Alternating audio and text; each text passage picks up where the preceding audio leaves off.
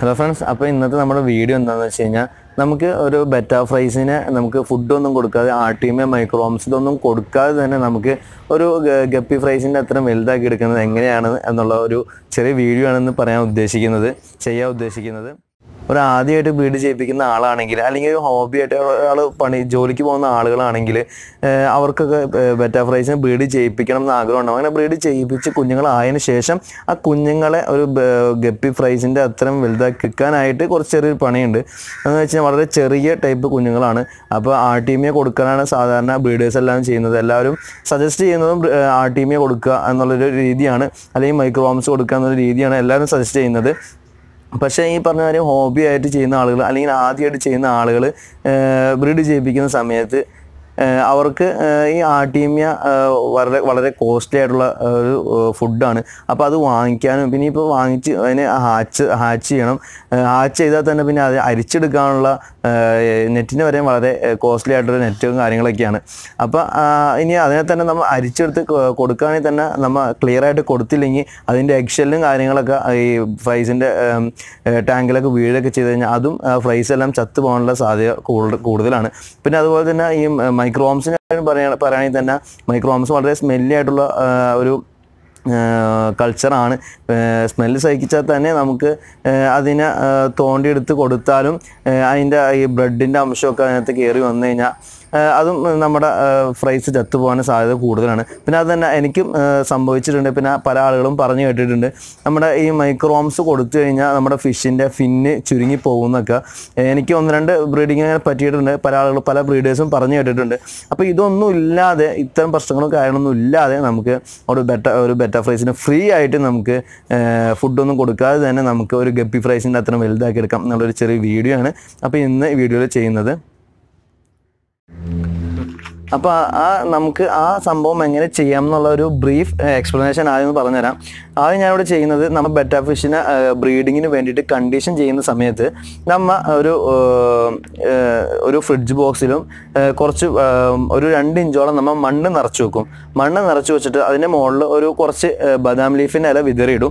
അതിനുശേഷം നമ്മൾ ഒരു 15 സെൻറ്റിമീറ്റർ വെള്ളം ഒഴിച്ച് വെക്കും. ഇതിനോടൊപ്പം തന്നെ നമ്മൾ ഒരു കണ്ടെയ്നറിൽ ബദാം ലീഫിൻ്റെ ഇല ഇട്ടിട്ട് നമ്മൾ വെള്ളം ഒരു 15 സെൻറ്റിമീറ്റർ ആയിട്ട് ഒഴിച്ചു വെക്കും. ഈ 2 മെത്തേഡിലാണ്, 2 സെറ്റപ്പാണ് നമ്മൾ ഈ സംഭവം ചെയ്യാനായിട്ട് ഉപയോഗിക്കുന്നത്. ഈ കണ്ടെയ്നറിൽ നമ്മൾ വെള്ളം ഒഴിച്ചിട്ട് ബദാം ലീഫ് ഇട്ട് വെക്കുന്നത് എന്തിനാന്ന് വെച്ച് കഴിഞ്ഞാൽ ഈ ബദാം ലീഫ് തന്നെ വേണമെന്നില്ല, നമുക്ക് പേരയില ഉപയോഗിക്കാം അല്ലെങ്കിൽ വാഴയില ഉപയോഗിക്കാം. ഈ ഇലകളെല്ലാം ഉണങ്ങിയ ഇലകളായിരിക്കണം. അപ്പോൾ ഈ ഇലകൾ ഉപയോഗിക്കുന്ന സമയത്ത് 2-3 ദിവസം കഴിയുമ്പോൾ ഈ ഇല പതിയെ വെള്ളത്തിൽ അലിയാൻ തുടങ്ങും. അങ്ങനെ വെള്ളത്തിൽ അലിയുന്ന സമയത്ത് അതിനകത്ത് ഇൻഫോസോറിയ എന്ന് പറഞ്ഞ ലൈവ് ഫുഡ് അതിനകത്ത് ഉണ്ടാവും. പിന്നെ ഇൻഫോസോറിയ മാത്രമല്ല, ഈ ബദാം ലീഫ് ആണ് ഇടുന്നതെങ്കിൽ അതിനകത്ത് ടാനിൻ്റെ അളവ്, ആ വെള്ളത്തിൽ ടാനിൻ്റെ അളവ് കൂടാനും സാധ്യതയുണ്ട്. ടാനിൻ്റെ അളവ് കൂടും. അത് മാത്രമല്ല, അത് കുറേ സൂക്ഷ്മജീവികളും അതിനകത്ത് ഉണ്ടാവാൻ സാധ്യതയുണ്ട്. അപ്പോൾ നമുക്ക് ഈ 15 ദിവസം കഴിഞ്ഞിട്ട് നമ്മൾ ബെറ്റാ ഫിഷിനെ കണ്ടീഷൻ ചെയ്ത ബെറ്റാ ഫിഷിനെ നമ്മൾ ഇതിനകത്ത് ഇറക്കി വിടുന്ന സമയത്ത് ഇതിനകത്ത് ടാനിൻ്റെ അളവ് കൂടുതലും ഉള്ളത് കൊണ്ടും പിന്നെ അതിനകത്ത് സൂക്ഷ്മജീവികളും കാര്യങ്ങളും ഇൻഫോസോറിയ ഇതെല്ലാം കൂടി കാണുമ്പോൾ ആ ബെറ്റാ ഫ്രൈസിന് അതിനൊരു ആവാസ വ്യവസ്ഥ അതിനെ പെട്ടെന്ന് ഒരു ഫീൽ ചെയ്യും. അപ്പോൾ അങ്ങനെ ബ്രീഡിങ് ടെൻഡൻസി കൂടും. അങ്ങനെ പെട്ടെന്ന് ബ്രീഡിങ് സക്സസ്ഫുള്ളായിട്ട് കഴിയാനും സാധ്യത വളരെ കൂടുതലാണ്. ഇനി നമ്മൾ രണ്ടാമത് പറഞ്ഞ ഫ്രിഡ്ജ് ബോക്സിന് കാര്യം. ഫ്രിഡ്ജ് ബോക്സ് നമ്മൾ എന്തിനാണ് ചെയ്യുന്നത് വെച്ചാൽ നമ്മൾ അതിനകത്ത് ഇട്ടിരിക്കുന്ന മണ്ണിൽ ഈ പറഞ്ഞ മാതിരി അതിനകത്ത് സൂക്ഷ്മജീവികളും കുറേ കാര്യങ്ങളും ഉണ്ടാവും. പിന്നെ അതുപോലെ തന്നെ നമ്മൾ ബദാം ലീഫോ അല്ലെങ്കിൽ നമ്മൾ നേരത്തെ പറഞ്ഞ നമ്മുടെ പേരയിലയോ അങ്ങനത്തെ ഉള്ള ഇലകൾ ഇടുമ്പോൾ നേരത്തെ പറഞ്ഞ പോലെ തന്നെ ഇത് വെള്ളത്തിൽ അഴുകിയിട്ട് അതിനകത്ത് ഇൻഫോസോറിയ ഉണ്ടാവും. പിന്നെ നേരത്തെ പറഞ്ഞ പോലെ തന്നെ സൂക്ഷ്മജീവികളും കാര്യങ്ങളൊക്കെ ഉണ്ടാവും. അപ്പം ഇതെല്ലാം നമ്മുടെ ഈ ബെറ്റാ ഫ്രൈസിനെ പെട്ടെന്ന് ഒരു ഗപ്പി ഫ്രൈസിൻ്റെ അത്തരം വലുപ്പത്തിലാക്കി പെട്ടെന്ന് വലിപ്പത്തിലാക്കാനായിട്ട് അതിനകത്ത് അതിന് ഫീഡായിട്ട് എടുക്കാൻ പറ്റാവുന്ന ഫുഡുകൾ അതിനകത്ത് താനേ ഉണ്ടാവും. അപ്പം നമുക്ക് artemia അതുപോലുള്ള കാര്യങ്ങളെല്ലാം നമുക്ക് ഒഴിവാക്കാൻ പറ്റും. ഈ പറഞ്ഞ മെത്തേഡ് വലിയ ഫാമുകൾ നടത്തുന്ന ആളുകൾക്കൊന്നും ചെയ്യാൻ പറ്റാവുന്ന ഒരു സംഭവമല്ല. നമ്മൾ മെയിനായിട്ട് ഈ വീഡിയോയുടെ ഉദ്ദേശം എന്ന് വെച്ച് കഴിഞ്ഞാൽ വേറൊരു ജോലിക്ക് പോകുന്ന ആളുകൾ പാർട്ട് ടൈമായിട്ട് ബ്രീഡിങ് ചെയ്യുന്നുണ്ടെങ്കിൽ അവർക്ക് വേണ്ടിയിട്ടും പിന്നെ ഈ ബെറ്റ ഫ്രൈസ് ബ്രീഡിങ് അല്ല ബെറ്റ ബ്രീഡിങ് ഹോബിയായിട്ട് ചെയ്യുന്ന ആളുകൾക്കും ആദ്യമായിട്ട് ചെയ്യുന്ന ആളുകൾക്ക് വേണ്ടിയിട്ടാണ് ഈ വീഡിയോ പറയാൻ കാരണം എന്ന് വെച്ച് കഴിഞ്ഞാൽ നമുക്ക് ഇത് ഒരു 100% ഫ്രൈസിന് നമുക്ക് കിട്ടാൻ സാധ്യത കുറവാണ്. നമുക്കൊരു 50 തൊട്ട് ഒരു 80% വരെ എനിക്ക് ഉറപ്പായിട്ടും എനിക്ക് കിട്ടിയതാണ് ഒരു 50 to 80% വരെ നമുക്ക് ഇതിനകത്ത് നിന്ന് കുഞ്ഞുങ്ങളെ വലുതാക്കി എടുക്കാൻ പറ്റും. ഞാനിപ്പോൾ ഒരു സെറ്റ് ഈ പറഞ്ഞ രീതിയിൽ ചെയ്ത് കിടക്കുന്നുണ്ട്. അത് ഞാൻ നിങ്ങൾക്ക് കാണിച്ചു തരാം. ഇപ്പോൾ നമുക്കൊന്ന് ആ ഫ്രിഡ്ജ് ബോക്സിൻ്റെ അടുത്ത് തന്നെ പോയിട്ട് വരാം. അപ്പോൾ ഗൈസ് ഇതാണ് ഞാൻ പറഞ്ഞ ഫ്രിഡ്ജ് ബോക്സ്. ഇതിനകത്ത് മണ്ണ് നിറച്ചിട്ട് ബദാം ലീഫിൻ്റെ ഇലയെല്ലാം സെറ്റ് ചെയ്ത് കുഞ്ഞുങ്ങളെ ഇതിനകത്തേക്ക് മാറ്റിയ ഫ്രിഡ്ജ് ബോക്സാണ്. ഇപ്പോൾ ഇതിനകത്തുള്ള കുഞ്ഞുങ്ങൾ ഏകദേശം ഒരു 1.5 മാസം പ്രായമായ കുഞ്ഞുങ്ങളാണ്. ഞാൻ മാറ്റിയത് എഗ്ഗ് ഹാച്ചിന് ശേഷം ഒരു 3ാമത്തെ ദിവസമാണ് ഞാൻ ഇതിനകത്തേക്ക് മാറ്റിയത്. അതിനുശേഷം ഫുഡൊന്നും കൊടുത്തിട്ടുണ്ടായില്ല.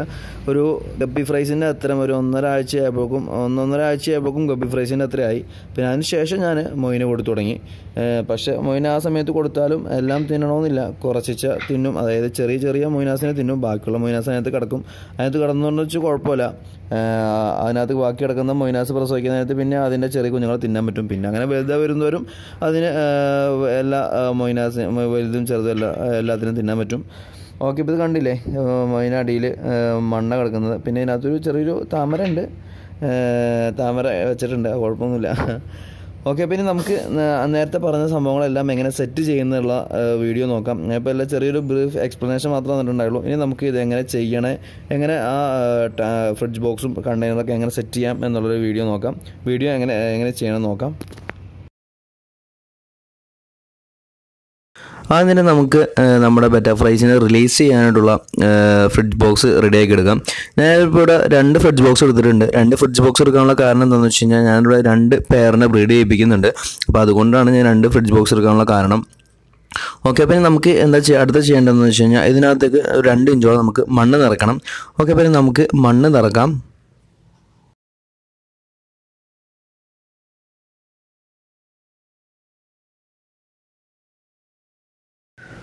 ഇപ്പം നമുക്ക് ഇനി ആ മണ്ണൊന്ന് ഇതിനകത്തേക്ക് ഇട്ട് കൊടുക്കാം. മണ്ണിട്ട് നിറക്കാം. നമുക്ക് ഈ മണ്ണ് ഇട്ടിട്ട് ഇതൊന്ന് ഫുൾ എല്ലാത്തേക്കും സ്പ്രെഡ് ചെയ്ത് കൊടുക്കണം. ഒരു സ്ഥലത്ത് മാത്രമായിട്ട് കൂട്ടി കിടക്കരുത്. നമുക്കൊന്ന് എല്ലാ ഭാഗത്തേക്കും ഒന്ന് സ്പ്രെഡ് ചെയ്ത് ക്ലിയർ ആക്കി എടുക്കണം. ഈ നമ്മൾ ഇടുന്ന മണ്ണ് വെള്ളമൊക്കെ ആയിട്ട് കുറച്ച് ദിവസം കിടക്കുന്നതിനകത്ത് അതിനകത്ത് കുറേ സൂക്ഷ്മജീവികളൊക്കെ ഉണ്ടാവും. അപ്പോൾ ആ സൂക്ഷ്മജീവികളൊക്കെ നമ്മുടെ ഫ്രൈസിനെ പെട്ടെന്ന് വലുതാക്കാണ്ട് സഹായിക്കും. ഫീഡ് ചെയ്തിട്ട് ആ സൂക്ഷ്മജീവിനൊക്കെ ഫീഡ് ചെയ്തിട്ട് നമ്മുടെ ബെറ്റ ഫ്രൈസ് പെട്ടെന്ന് വലുതാവും. ഇത് 2ാമത്തെ ഫ്രിഡ്ജ് ബോക്സാണ്. 2ാമത്തെ ഫ്രിഡ്ജ് ബോക്സിനും നമുക്ക് മണ്ണ് നിറക്കണം. ഇനി നമുക്ക് മണ്ണ് നിറച്ചതിന് ശേഷം ഇതിനകത്തേക്ക് ബദാം ലീഫിൻ്റെ ഇല ഇട്ട് കൊടുക്കണം. ബദാം ലീഫിൻ്റെ ഇലയിടാൻ നേരത്തെ ശ്രദ്ധിക്കേണ്ട കാര്യം എന്ന് വെച്ച് കഴിഞ്ഞാൽ നേരത്തെ പറഞ്ഞ പോലെ തന്നെ നല്ലോണം കരിയില പോലെ ഉണങ്ങിയിരിക്കുന്ന സാധനമായിരിക്കണം, ഇലയായിരിക്കണം. പച്ച ഇലയൊന്നും ഇടാതിരിക്കാൻ നോക്കുക. ശരിക്കും പൊടിയണ രീതിയിലുള്ള കരിയില പോലെ ഇരിക്കുന്ന ബദാം ലീഫിൻ്റെ ഇലയിടാൻ ശ്രദ്ധിക്കുക. ബദാം ലീഫ് മാത്രമല്ല, ഇനിയിപ്പോൾ ബദാം ലീഫില്ല, പേരയുടെ ഇലയാണ് അല്ലെങ്കിൽ വാഴയുടെ ഇലയാണ് ഇടുന്നതെങ്കിൽ തന്നെയും നല്ലോണം ശരിക്ക് കരിയില പോലെ ഇരിക്കുന്ന ഇല ഇടാൻ ശ്രദ്ധിക്കുക. ഇത് കുറച്ച് ദിവസം വെള്ളത്തിൽ കിടന്ന് ഇതിനകത്ത് ഈ ഇലയെല്ലാം അഴുകിയിട്ട് ഇതിനകത്ത് നമ്മുടെ ഇൻഫോസോറിയ കൾച്ചറാവും, ഓട്ടോമാറ്റിക്കലി കൾച്ചറാവും. അപ്പോൾ നമ്മൾ പ്രത്യേകിച്ച് വേറൊരു ഇൻഫോസോറിയ കൾച്ചർ ഉണ്ടാക്കേണ്ട ആവശ്യമില്ല. പിന്നെ നമ്മൾ വേറെ എക്സ്ട്രാ ഇൻഫോസോറിയ കൾച്ചർ ഉണ്ടാക്കുകയാണെങ്കിൽ നമുക്ക് ഇതിനകത്ത് കൊണ്ടുവന്ന് ഒഴിച്ചു കൊടുക്കണം. ഫ്രൈസിന് അത് ഫീഡ് ചെയ്യണം. അതൊക്കെ നമുക്ക് ടൈം വേസ്റ്റിംഗ് ആയിട്ടുള്ള സമയമില്ലാത്തവർക്ക് ഇത് പറ്റുന്നതല്ല. അപ്പോൾ അതുകൊണ്ട് ഇതുപോലെ തന്നെ നമ്മൾ ഇങ്ങനെ വെള്ളത്തിൽ തന്നെ ഇലയൊക്കെ ഇട്ട് അലിയിച്ചെടുക്കുകയാണെങ്കിൽ ഇൻഫോസോറി ഓട്ടോമാറ്റിക്കായിട്ട് ഇതിനകത്ത് കൾച്ചറാവും. അപ്പോൾ അങ്ങനെ നമ്മുടെ ഫിഷിന് താനെ അതിന് ഫീഡ് ചെയ്യാൻ പറ്റും. എക്സ്ട്രാ ഫിഷിന് ഫീഡ് ചെയ്യേണ്ട ആവശ്യമില്ല. ഓക്കെ, പിന്നെ നമുക്ക് ഇതിനകത്തേക്ക് വെള്ളം ഒഴിക്കണം. നമുക്കൊരു 15 സെൻറ്റിമീറ്ററോളം വെള്ളം ഒഴിക്കണം. ഓക്കെ, നമുക്കിനി 2 ഫ്രിഡ്ജ് ബോക്സിലും വെള്ളം ഒഴിക്കണം. നമുക്കൊരു ഹെൽപ്പർ വന്നിട്ടുണ്ട്, ഹലോ ഒക്കെ പറയുന്നുണ്ട്. വീടിൻ്റെ പുറത്തൊക്കെ എപ്പോൾ ഇറങ്ങിയാലും പുള്ളി പയ്യെ നമ്മുടെ പുറകെ പോരും. നമ്മൾ എന്തോരം പിടിച്ചകത്തിരിച്ചാലും ലാസ്റ്റ് നമ്മൾ പണിയോട് എത്തിക്കഴിഞ്ഞാൽ പുള്ളി പുറകെ ഉണ്ടാവും.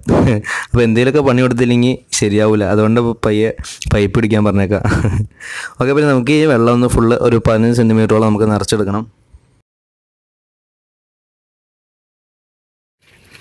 ഒരു ഹായ് പറഞ്ഞേ, നോക്ക് എന്ത് ചിരിക്കുന്നു. ഇപ്പം നമ്മൾ 15 സെൻറ്റിമീറ്ററോളം വെള്ളം ഒഴിച്ചിട്ടുണ്ട്. നമ്മൾ വെള്ളം ഒഴിക്കുന്ന സമയത്ത് ഒന്ന് വെള്ളം കലങ്ങിയിട്ടൊക്കെ ഉണ്ട്, പക്ഷേ കുഴപ്പമൊന്നുമില്ല. കുറച്ച് നേരം കഴിയുമ്പോൾ സെറ്റ് ആയിക്കോളും. പിന്നെ നമുക്ക് മെയിനായിട്ട് ചെയ്യേണ്ട കാര്യം എന്ന് വെച്ച് കഴിഞ്ഞാൽ ഇതിനകത്ത് ഒരു വല വിരിക്കണം. എന്ന് വെച്ച് കഴിഞ്ഞാൽ കൊതുകൊന്നും കയറാതിരിക്കാനായിട്ട്. അപ്പോൾ ഇതുപോലെ വല വിരിച്ചതിൻ്റെ പ്രശ്നം എന്ന് വെച്ച് കഴിഞ്ഞാൽ ഇതിനകത്ത് കൊതുക് കയറിയിട്ട് കൊതുക് മുട്ടയിട്ട് കൊതുകുകൾ ഇഷ്ടംപോലെ ഉണ്ടായിട്ട് പറന്ന് പോകും. ഇപ്പോൾ നമുക്കത് പണിയാവും. അപ്പോൾ അതുകൊണ്ടാണ് കൊതുകുകളൊന്നും കയറാതിരിക്കാൻ വേണ്ടിയിട്ടാണ് നമ്മൾ ഈ വലയിട്ട് ശരിയാക്കുന്നത്. ഓക്കെ, അപ്പോൾ നമ്മുടെ ഫ്രൈസിന് റിലീസ് ചെയ്യേണ്ട ഫ്രിഡ്ജ് ബോക്സ് എല്ലാം ക്ലിയർ ആയിട്ട് സെറ്റ് ചെയ്ത് കഴിഞ്ഞിട്ടുണ്ട്. ഇനി നമുക്ക് വേണ്ടത് കണ്ടീഷൻ ചെയ്യാൻ വെച്ച ബെറ്റ ഫിഷിനെ ബ്രീഡ് ചെയ്യിപ്പിക്കാൻ വേണ്ടിയിട്ടുള്ള കണ്ടെയ്നർ റെഡിയാക്കി എടുക്കാൻ പോകണം നമ്മൾ ഇനി. അപ്പം നമ്മുടെ 2 കണ്ടെയ്നർ എടുത്തിട്ടുണ്ട്. ഞാൻ നേരത്തെ കാര്യം എന്താണെന്ന് പറയണതാണ്, 2 ബെറ്റ ഫിഷിനെ ബ്രീഡ് ചെയ്യിപ്പിക്കാൻ വേണ്ടിയിട്ടാണ് ഞാൻ 2 കണ്ടെയ്നർ എടുത്തിരിക്കുന്നത്. ഓക്കെ, അപ്പോൾ നമുക്ക് എന്തോരം വെള്ളം നിറക്കണമെന്ന് വെച്ച് കഴിഞ്ഞാൽ ഒരു 15 സെൻറ്റിമീറ്ററോളം വെള്ളം ഇതിനകത്ത് നിറക്കണം. വെള്ളം നിറച്ചിട്ട് നമുക്ക് ഇല ഇട്ട് വെക്കണം. ഓക്കെ, നമുക്ക് ഈ 2 കണ്ടെയ്നറിലും 15 സെൻറ്റിമീറ്റർ വരെ വെള്ളം നിറക്കാം. ഇപ്പോൾ നമ്മൾ 2 കണ്ടെയ്നറിലും 15 സെൻറ്റിമീറ്റർ വെള്ളം നിറച്ച് കഴിഞ്ഞിട്ടുണ്ട്. ഇനി നമുക്ക് ഇതിനകത്തേക്ക് ബദാം ലീഫിൻ്റെ ഇല ഇട്ട് കൊടുക്കണം. ബദാം ലീഫിൻ്റെ ഇല ഒരു 3-4 ഇട്ട് കൊടുക്കുക. എന്നിട്ട് നമുക്ക് ഇട്ടതിന് ശേഷം നമുക്ക് ഈ കണ്ടെയ്നർ, അതായത് ഈ ഡബ്ബ, നമുക്ക് കൊതുകൊന്നും കയറാത്ത രീതിയിൽ നെറ്റിട്ട് മൂടി വെക്കണം.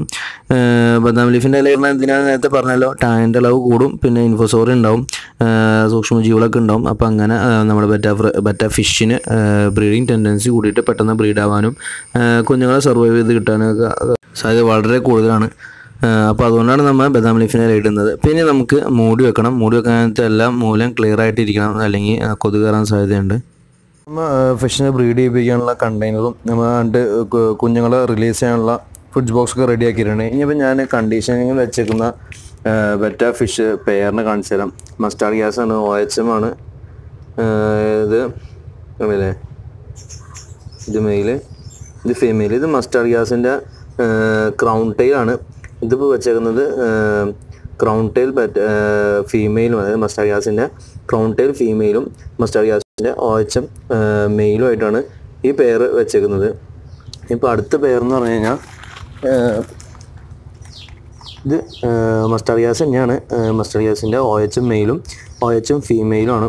ഇപ്പോൾ നിങ്ങൾക്ക് ഫീമെയിലിൻ്റെ വാല് നോക്കി മനസ്സിലാവും.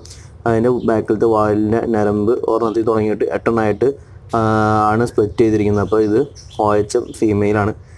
ആ ഫീമെയിലിനൊക്കെ പറ്റിയിട്ട് ഞാനൊരു വീഡിയോ ഇട്ടിട്ടുണ്ടായിരുന്നു. ഞാൻ അതിൻ്റെ ലിങ്ക് ഡിസ്ക്രിപ്ഷൻ ബോക്സിൽ ഇട്ടേക്കാം, ഫീമെയിൽ എങ്ങനെ തിരിച്ചറിയുന്നുള്ളത്. ഓക്കെ, അപ്പോൾ ഈ 2 പെയർസുമാണ് ഞാൻ കണ്ടീഷനിങ്ങിനായിട്ട് മാറ്റി വെച്ചിരിക്കുന്നത്. അപ്പോൾ ഇതിന് വേണ്ടിയിട്ടാണ് നമ്മൾ ഇവിടെ നേരത്തെ ബ്രീഡിങ്ങിന് വേണ്ടിയിട്ടുള്ള കണ്ടെയ്നറും പിന്നെ ഫ്രൈസിനെ റിലീസ് ചെയ്യാൻ വേണ്ടിയിട്ടുള്ള ഫ്രിഡ്ജ് ബോക്സും ഉണ്ടാക്കിയിരിക്കുന്നത്. ഇനിയിപ്പോൾ ഞാൻ ഇത് ഗപ്പി വലിപ്പമായി കഴിഞ്ഞാൽ മൊയിനെ കൊടുക്കുമെന്ന് പറഞ്ഞല്ലോ. ഞാൻ എൻ്റെ മൊയിന കൾച്ചേഴ്സ് എല്ലാം ഒന്ന് കാണിച്ചു തരാം ഫ്രണ്ട്സ്. അപ്പോൾ ഇതൊക്കെയാണ് എൻ്റെ മൊയിന കൾച്ചർ. ഇത് ഫ്രിഡ്ജ് ബോക്സ് ചെയ്തിട്ടുണ്ട്. ഇവിടെ 3 കണ്ടെയ്നറിൽ ചെയ്തിട്ടുണ്ട്. അതുപോലെ തന്നെ അവിടെ 2 കണ്ടെയ്നറിൽ ചെയ്തിട്ടുണ്ട്. പിന്നെ അപ്പുറം ഒരു നീല ഡബയിലും ചെയ്തിട്ടുണ്ട്. അപ്പോൾ ഇതൊക്കെയാണ് എൻ്റെ മൊയിന കൾച്ചർ. അപ്പം മൊയിന കൾച്ചർ ആർക്കെങ്കിലും വേണമെന്നുണ്ടെങ്കിൽ എൻ്റെ സ്ഥലത്ത് വരാണെങ്കിൽ ഞാൻ മൊയിന കൾച്ചർ തരാം. അല്ലാതെ കൊറിയർ ചെയ്യാനൊക്കെ പണിയാണ്. ഇവിടെ എൻ്റെ സ്ഥലം എന്ന് പറയുന്നത് ചേലക്കുളം കിഴക്കമ്പലം എന്ന് പറഞ്ഞ സ്ഥലമാണ്, കിറ്റക്സിൻ്റെ അടുത്താണ്. അപ്പോൾ ആർക്കെങ്കിലും ഇവിടെ വരുന്നുണ്ടെങ്കിൽ ഞാൻ മൊയിന തരാം. അല്ലാതെ കൊറിയർ ചെയ്യുന്ന കാര്യങ്ങളൊക്കെ പണിയാണ്. അപ്പോൾ ഇതാണ് മൊയിന കൾച്ചർ. മൊയിന കൾച്ചർ പല രൂപത്തിലുണ്ടാക്കുക.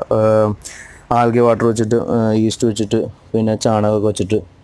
ഇപ്പം നമുക്ക് ഞാനിവിടെ ചെയ്തേക്കുന്നതെല്ലാം ഈസ്റ്റ് വെച്ചിട്ടാണ്. ഞാൻ ആൽഗെ വാട്ടർ വെച്ച് ചെയ്ത് കഴിഞ്ഞാൽ കുറച്ചുകൂടി നല്ലതാണ്. പക്ഷേ ആൽഗെ വാട്ടർ എപ്പം നമുക്ക് ഉണ്ടാക്കാനായിട്ട് പണിയല്ലേ. ആൽഗെ വാട്ടർ ഉണ്ടാക്കണം, പിന്നെ അതൊക്കെ പണിയാണ്. അപ്പോൾ ഏറ്റവും നല്ല എൻ്റെ അഭിപ്രായത്തിൽ ചെയ്യാൻ എളുപ്പം എനിക്ക് തോന്നിയത് ഇപ്പോൾ മൊയിന ഈസ്റ്റ് വെച്ചിട്ട് ചെയ്യലാണ്. ഓക്കെ, അപ്പോൾ ഇതാണ് നമ്മുടെ ഇന്നത്തെ വീഡിയോ. അപ്പോൾ നമുക്ക് ആർട്ടീമിയ മൈക്രോവർമ്സ് അങ്ങനെ കോസ്റ്റ്ലി ഫുഡൊന്നും ഇല്ലാതെ നമുക്ക് എളുപ്പത്തിൽ എങ്ങനെ ബെറ്റ ഫ്രൈസിനെ ഒരു ഗപ്പി ഫ്രൈസിൻ്റെ അത്ര ആക്കാം എന്നുള്ളൊരു വീഡിയോ ആണ് ഇപ്പോൾ കണ്ടത്. പിന്നെ അത് ഞാൻ കുറച്ച് 1-2 കാര്യങ്ങൾ മൊയിനാസ് കാണിച്ചു തന്ന്, പിന്നെ പേഴ്സിനെ കാണിച്ചു തന്ന്, കുറച്ച് കാര്യങ്ങളൊക്കെ പറഞ്ഞ്. ഇപ്പോൾ മൊയിനാസ് ആർക്കെങ്കിലും വേണമെങ്കിൽ നേരത്തെ പറഞ്ഞാൽ എൻ്റെ വീട്ടിൽ വരാണെങ്കിൽ ഞാൻ തരാം. അല്ലാതെ കൊറിയർ ചെയ്യുന്ന കാര്യങ്ങളൊക്കെ പണിയാണ്. അപ്പോൾ ഞാൻ നേരത്തെ പറഞ്ഞ പോലെ തന്നെ ആ ഫീമെയിൽസിനെ എങ്ങനെ OHM ആണോ ഡെൽറ്റ ടൈലാണോ അങ്ങനെയൊക്കെ അറിയുന്ന ഒരു വീഡിയോൻ്റെ ലിങ്ക് ഞാൻ ഡിസ്ക്രിപ്ഷനിൽ ഇട്ടേക്കാം. പിന്നെ മൊയിന കൾച്ചർ എങ്ങനെ ചെയ്യുന്നുള്ള ലിങ്കൊക്കെ ഡിസ്ക്രിപ്ഷനിൽ ഇട്ടേക്കാം. അപ്പോൾ ആവശ്യമുള്ള ആളുകളൊക്കെ പോയി കാണാം. ഓക്കെ, അപ്പോൾ ഇതാണ് ഇന്നത്തെ വീഡിയോ. എല്ലാവർക്കും ഇഷ്ടപ്പെട്ടെന്ന് വിചാരിക്കുന്നു. അടുത്തൊരു വീഡിയോ വരുന്നവരെ എല്ലാവർക്കും ഗുഡ് ബൈ.